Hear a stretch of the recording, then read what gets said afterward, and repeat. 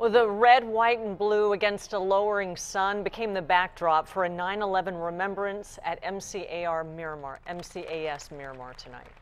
On hand was the youngest living recipient of the Medal of Honor. 10 News military reporter Bob Lawrence found out why the person who earned that award was told that he couldn't make it as a Marine.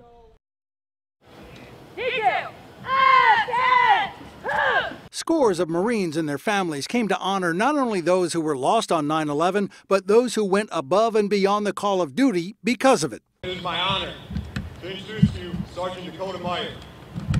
Dakota Meyer repeatedly charged into an ambush zone in Afghanistan in September 2008 to rescue others, which seems at odds with how his career in the Marines got started. I'm going to be honest with you. I joined the Marine Corps because a Marine recruiter told me I couldn't do it.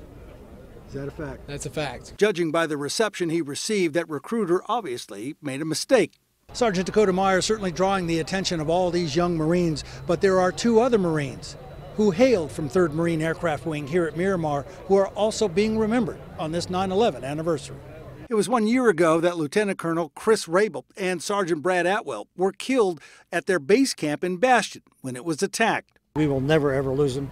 They're always with us. They're always in our hearts, and they made a difference. They made a difference. Dakota Meyer said when he went to the World Trade Center, that's when it dawned on him what he was fighting for. For another Medal of Honor recipient, Colonel Jay Vargas of San Diego, 9/11, he said he was ready to go again. If the commandant would have called me to come back on active duty, I would have gone in 2 minutes. Vargas's medal was earned in the jungles of Vietnam, as was Bob Mogievsky's, both who praised the men and women in today's military.